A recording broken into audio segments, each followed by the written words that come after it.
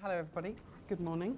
I thought in honour of the fact that we were doing the tribes thing and putting our little stars and circles on, I would do some self-disclosure so you know where I am and where I'm coming from. This is the quandary that I'm going to address today. It's not an education on kink, this is actually about the therapist's quandary. So when a client presents with both a history of traumatic abuse and a concurrent interest in BDSM, is this particular identity or sexual behaviour A, healthy, harmless healing for them, or B, needing to be worked with therapeutically? And the intent is in 20 minutes flat to try and give you an overview of some guidance. It's not going to be easy, so bear with me. Right, that's an overview of the presentation. So I've tried to minimise it into that 20 minutes into 6 sections, so you can make some lists for yourself, or hopefully this will be available afterwards, and you can have a good stab at trying to assess that with these tools. Client appropriateness, life overview, weight, importance, purpose, consent and boundaries, specifics, and mental health issues. I'm going to go into each of those sections, hopefully in enough time and enough detail.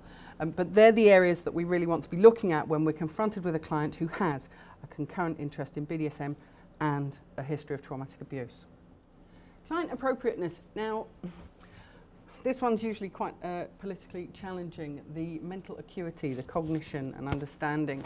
I'm loath to use the word intelligence because I think we all measure that in different ways. But there is an element of that to be considered in this context. In the same way as a child or an animal cannot consent, neither can someone who doesn't have enough mental acuity to understand what it is that they're engaging in and why.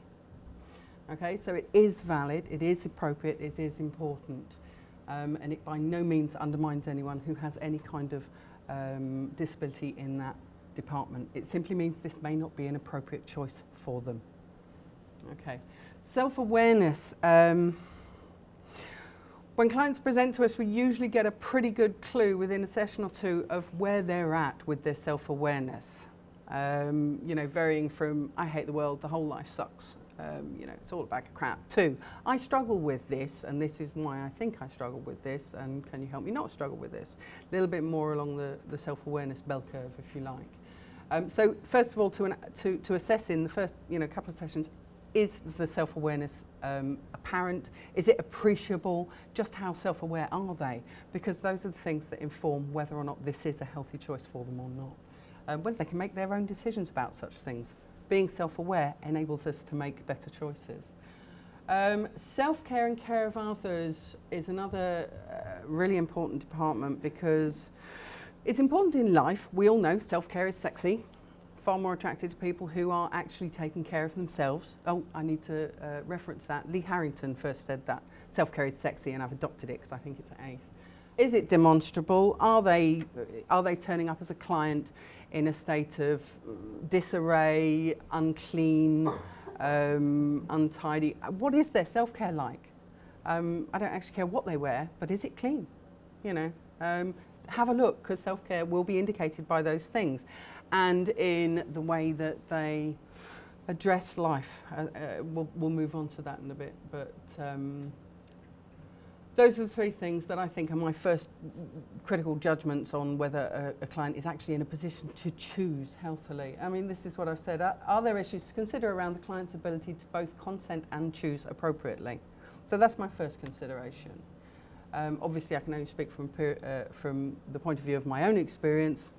You know, take it with a pinch of salt and pick and choose what works for you. But this is how I have dealt with clients presenting with issues in the past. So, life overview. What does the rest of the client's life look like? That really is important to me, as much as self-awareness and self-care. For me, what does the rest of their life look like? Am I saying that if someone cannot work, if they're not having sex, they can't do it? No, of course not. What I'm saying is, what are their attitudes, what are their behaviours, what are their beliefs around these things? Work, relationships, family. Yes, some people have a complete disconnect with their biological family. They may have a perfectly functioning chosen family. It's not a case of tick them out, rule them out of it. It's a case of what are their healthy behaviours and attitudes around those things. Okay, so the life overview really is about getting a feel for the whole person. Is this simply the way they have sex? Is it actually a relevant issue at all? Or is it? Is it part and deeper? Okay, presenting issues, of course, what is it that they came to you for? If it's absolutely nothing to do with the BDSM, you know, perhaps they came to you for bereavement. They just happen to have a BDSM issue or a BDSM chosen lifestyle. Okay, so is it relevant? So what is the context in consideration of BDSM as a relevant issue or not? Okay. Now this one's quite important. Everybody recognises it. I'm waiting for the groan. Maslow's hierarchy of need. It's really, I was looking for something incredibly simplistic to demonstrate what it is that I need to talk about. Where does it sit in that hierarchy for them? Is it, this is who I am and this is the entirety of me? Could be some problems, could be some issues. Is it simply how they have sex? Great. Is it something deeper than that? Is it just their behaviour? Or is it a source of their identity? Does it being a part of their identity mean that's a bad thing? I think I can safely say it's part of my identity. It's not the whole of my identity, and I think that's the issue. Choice, function. What is its function for them? Is it just to have great sex? Or is it around these are the real key issues that I want you to go home and think about. If you take nothing else from this presentation, healthy or unhealthy. First of all, are they utilising it for catharsis? We'll talk more about that when we get into specifics. Are they using it for healing? Is it life enhancing for them? Or is it abuse, pattern? These are the things that we obviously think of as therapists. Is it pattern repeating or perpetuating? Are they simply repeating cycles of abuse? Are they essentially sitting with the comfort blanket they're aware of and they know, even if it's actually not a very comfortable comfort blanket? Is that unhealthy? The question of paraphilia and fetishism, you know, is it harmless or addiction? I'm sure we're going to have some conversation around that today in other people's talks. But bottom line is, if you have a real fetish for shoes, is that an issue? Is that a problem? Or is it just another form of sexuality? If you can't actually have sex without those shoes, perhaps it's something to look at a little deeper. Yeah? Okay. So that's where I looked at it. I'm sure everybody can sort of see that, and if not, you all know it, I'm absolutely sure. Where does it sit for the client in that? How important is it? What is the weight that they put on it? Okay? Consent and boundaries, as Meg's already spoken about. This is in examining this crucial part of the equation. Along with self-awareness, they must have an awareness of their own consent and boundaries, their understanding of that as a function. So great clues. If a client's always late, always pays late, they're not terribly great at boundaries. Yeah, it's very simplistic to say that, but these are just literally nitpicking clues. Appropriateness within the therapeutic relationship. Is their love of BDSM such that they can't resist being flirtatious or sexual? Is it ingrained enough that actually it becomes a difficulty within the therapeutic relationship? Is there, for example, their need for the comfort blanket of submission, i.e. complete relinquishing of responsibility, such that they're looking to you for a DS form of therapy? I've had several conversations over the years where I've had to actually clarify that boundary for people and say, this is not a DS relationship, this is a therapeutic relationship, because sometimes it can slip in. So appropriateness within the therapeutic relationship, talking, listening. Are they talking over you? Are they listening to you? Are they railroading you through a session and you don't actually get a word in edgeways? Those are all ways of examining their ideas around boundaries and consent. Within the Kink BDSM world, there's an awful lot that we could talk about. We don't have time to talk about, but great key things are safe words. Oh, I never work without safe words. He can do whatever he likes to me because I trust him completely. Not necessarily the best boundaries to come from when you have. It may be somebody's choice who doesn't have a history of traumatic abuse. It may be somebody's choice who has processed through their history of traumatic abuse. But not using safe words when you haven't processed or you have had that is probably an indication of not great boundaries, not great consent and safe. Yeah, behaviour around safe practice for sex. You know, how is that for them? How is the idea of safe sex for them, or are they blithely ignoring it because actually their self-care's not where it should be? Yeah. And life in general with regard to self and others, behaviour and attitudes. And it's another good place to look. Is everybody, including the neighbour and the neighbour's uncle's dog, sort of, against them and anti and horrible and dreadful? Or are they actually quite open to other people's differences as well, other people's ways of being? So they're just sort of quick tip where to look for how they feel around consent and boundaries, what their understanding, what their awareness is around consent and boundaries. Because I don't believe you can engage in BDSM relationships, healthy or otherwise, unless you have a clue about consent and boundaries. So great place to start. Specifics, this is where it gets really tricky and into the nitty-gritty of things. If we have a client that presents who is supposedly healthily engaging in age play, but they've had a history of sexual child abuse, how do we work out whether that's healthy or not? We've got to come back to the same questions about self-awareness. How are they with their processing? How are they with their boundaries? What is it for? What's its purpose for them? An awful lot of people do use, as I mentioned earlier, that kind of thing for healing and catharsis. So in other words, too often, for example, in the case of rape play, it may be actually that what they want to do is be able to say no, where previously they couldn't. It may be they want to go through the process and allow themselves to enjoy it so that they don't carry it with them. Age play is the same with childhood sexual abuse. Often it's non-sexual. Often it's about being nurtured and feeling safe where previously they weren't. In some cases it is sexual because the guilt and the shame is what needs to be processed and worked through. So actually they want to be allowed to enjoy it as an adult in that child's mind, in their own mind. Okay? So it's worth looking at all these things, dominance and submission, same abuse of power. If they've been raised in a family or a situation where there was an abuse of power, is DS simply a way of replicating that for them? Or is it a way of processing it? Is it the therapeutic work that you can do with them to help them to understand their own power, their own personal power, and then to play with the exchange of it consensually? Self-harm by proxy. I've had this come up a few times where people who have been self-harmers have discovered the BDSM world and found a way that they can do it healthily. Healthily being the operative term. I've learned how to cut myself safely. How much of that is BDSM and how much of that is actually just self-harm reframed? I'm certainly not decrying people who enjoy things like scarification or decorative cutting and all that sort of body modification stuff. That's a whole world of, interest of its own, which I'm not berating. What I am suggesting that is if there's a history of self-harm, really that needs looking at. Absolutely, to make sure that in the same as all the other cases, this is something that either you are working through with them before they engage with. Perhaps it may be, for example, with the age play, that actually they found it, but they're not really sure why they're doing it. They haven't processed it. So perhaps there needs to be a period of time where they cease the behaviour whilst they work through it, and then they can choose the behaviour from a safe, a consensual place, from a place of self-awareness and self-understanding. Okay, so the key question is it pattern repeating, abuse replicating, or is it cathartic, healing, self-actualization? Is this a life-enhancing experience which is helping them work through their history of abuse in order to be life-enhancing, to get them to a place of self-awareness and self-understanding and satisfaction? Yeah? Or again, is it simply healthy fun that's nothing to do with the issue that they come to you for? Okay. Mental health issues is another biggie.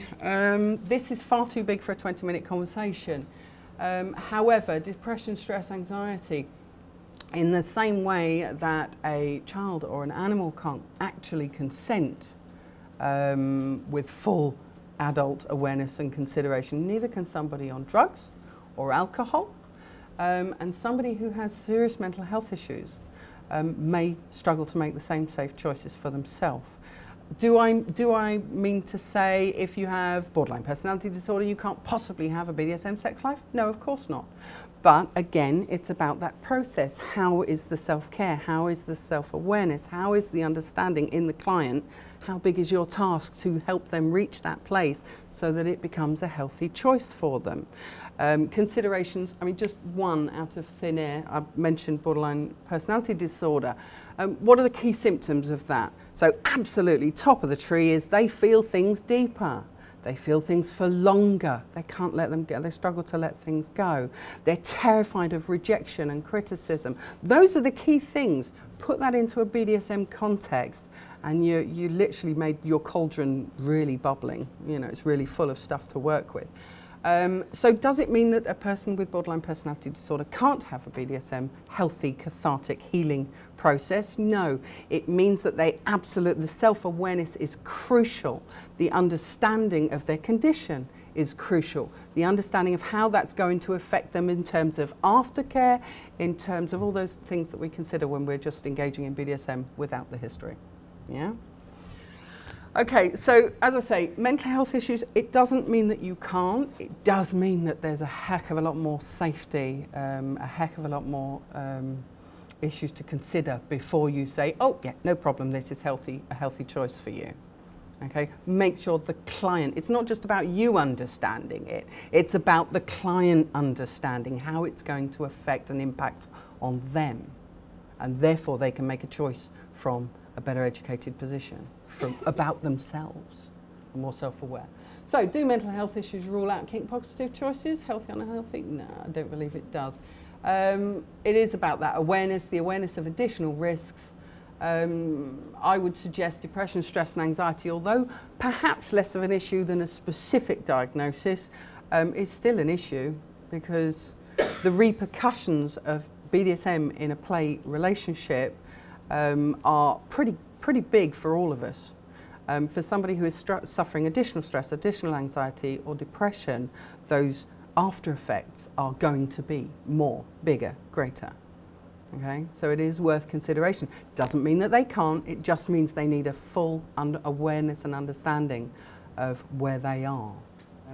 Conclusions, to round it up. When a client presents with a history of traumatic abuse and a concurrent interest in BDSM, consider the following. Client appropriateness. How appropriate is it for them for a human being? What is their mental acuity? Wider life overview. What does the rest of their life look like? How functional are they? How high functioning are they in other ways, in other manners of their life? What is their self-care? What do they look like? Are they clean? And I seem to be fetishizing being clean, but actually I just mean self-care. Are they looking after themselves in other ways?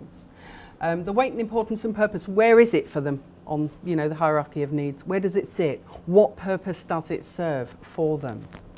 Is it right down there, happy, just about sex? Or is it deeper than that? And is that the work that you need to do with them to bring their awareness to it, not to change their choices, but to help them make the choices better for themselves. Consent and boundaries, understanding and practice, huge, can't underestimate that. The importance of an understanding of consent and boundaries within the BDSM context is greater than most. Right up there with self-care and self-awareness. Specifics and relevance for the client in case, so if you're talking about somebody who is into age play, for example, or who is into violence, for example, when they've come from a violent, abusive background, it's about honing that down, finding out what it is that they're getting from this and why. Why are they doing that? Do they need some therapeutic work to better understand their own processes as to why and how it's best going to serve them? Mental health issues, absolutely worth assessing because of the impact upon them is going to be greater than your average Joe blogs. Then assess, is a BDSM interest identity appropriate, healthy or unhealthy for this client? Final note, the answer may of course change for them. I went back 2 days later and added that in because I suddenly thought, oh, you may come to the conclusion that at this point in time, that particular practice is not appropriate for that client. But through therapeutic work, they may be able to make the choice later to enjoy that safely. Okay, thank you. Happy to take questions. Can I just make a comment and say thank you for raising 2 issues that I don't hear raised very often? Certainly. One is actually looking at what it takes to be able to give consent and highlighting how important that is when you're doing therapeutic work around this area. and when a client presents with these issues as to making sure whether this is actually an issue or not, and making a distinction. Thank you. And the second is raising the issues of mental health in that very big way. It's a huge issue. Unfortunately, I had a very small amount of time, but I think it was enough information to help people to look further into it, and hopefully that was enough. Yeah, no, my experience as a person who identifies in this way, as both a client and a therapist, is that mental health seems to be a tick box rather than actually exploring with the person appropriateness and looking at what therapy can do to change and facilitate change. Absolutely agree. Thank you. Thank you for your comment. I was just thinking how you saw RAC would be as a therapist to the man. Yes, RAC, risk-aware consensual kink. Absolutely. Does your client, and then in terms of however you look at it, risk-aware first, or if they have mental health issues, are they aware of the risk this might have to them? So it's almost giving back to them the power. If they're able to work from a RAC framework, if they can be risk-aware. Absolutely. So your question is, how useful is the terminology of RAC? It was more of a comment. An observation. All the way through. But the other thing was you mentioned aftercare, and for my mind, an awful lot of that awareness of the risk and awareness of the Right, and yeah. Again, that's such a huge implication. It is, but I think in 20 minutes I was focusing on the therapy, the assessment of whether or not this is healthy or unhealthy from the outset, rather than the aftercare, which comes a little bit later. Once your client is absolutely self-aware and self-understanding and in a better position to make those choices, if they're fully understanding of boundaries and consent, then discussions around aftercare, in particular where mental health is involved, is absolutely vital. You're quite right. Thank you for pointing that out. Thank you. Just to go back to mental acuity, I can't help but think about the Mental Capacity Act and helping people make informed decisions through decisional balance, for example. Along with this, I think, in terms of the cycle of change, people learn from their mistakes, people learn from their risk-taking, and it's really helping people become aware of that, isn't it? Kind of saying, okay, this happened and had an outcome you weren't happy with. What we do to really change the behaviour very gently and slightly, so it becomes more and more, maybe, I don't know, something people would, that they choose they want to do or don't want to do. Yeah, I agree. I believe that was a comment rather than a question, but thank you very much for your comment. Much appreciated. Hey, just a quick one. I was really struck when I saw the film of 50 Shades of Grey, how a lot of the writing about it was all about kind of this is a woman and a man dominant and a woman submissive, and very little about the fact that Christian Grey had experienced violent abuse as a child and then sexual abuse as an adolescent. And I wondered if you could speak to, are people who are in the submissive or bottom position maybe a bit more aware of those possible links than people who are tops or dominants? Or, is there something around that? It's a very interesting question. Don't get me started talking about 50 Shades. I've enjoyed. Actually, my greatest beef with the book, with 50 Shades of Grey, my greatest beef wasn't the crap writing. It wasn't even the non-consent. My greatest beef was the fact that in order to be into kink, he had to have been abused. Sorry. So to answer your question, can you summarise that for me? We've got this idea in society problematically that people who are abused may well become into kink, but often as the submissive or bottom. I wondered if it was it just felt like it was all that was a bit eclipsed in thinking about the film, and I wondered if maybe people who are in a dominant or top position are maybe a bit less likely to think about the impact of those things in their past, or do they think? I think it's equally relevant. I think it's absolutely equally relevant. Some people will choose to fall into the submissive role, for example, because they have been on the receiving end of abuse, and therefore it's the role that they identify with. On the other hand, in the same way as child abuse is either replicated through the generations or fought against and adamantly not replicated. I think it's a very similar thing, and there is a potential danger for some abuse victims to become dominants in order to become perpetrators rather than victims. So yes, it is relevant on every level. Thank you. Interested how I'm noticing, very aware, I work with a lot of teenagers and young people, and they're becoming a lot more interested in the sort of BDSM world. How, what kind of advice and guidance would this really apply to teenagers as well? Do you think this is slightly different? Right, so how appropriate is this for educating teenagers? My teenagers are all very educated. They know about safe calls and safe words. Do I think it's appropriate? I can sort of answer, and in reference to your comment earlier, somebody asked you to crystal ball gaze. I'm already teaching this stuff in college. Hasn't got to primary yet or secondary yet, but it's already in college. So yeah, I absolutely think it's completely appropriate to educate teenagers, certainly. Thank you. How do you avoid the situation of becoming a police therapist or the paternalistic model? Like, say you go through this process with somebody and you have severe concerns, and they go through the process with you and they don't. What do you do with that situation? I think that's a very good question, by the way. Thank you. Extremely good question, because I'm busy going, what?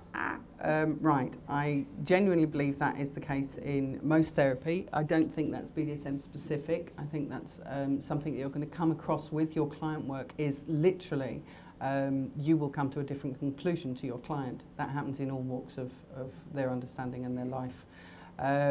Where this is concerned, I think I would be inclined to fall down on the same baseline confidentiality rules. If I think they're actually in danger of harming themselves or somebody else, then I'm still ethically obliged to do something about it.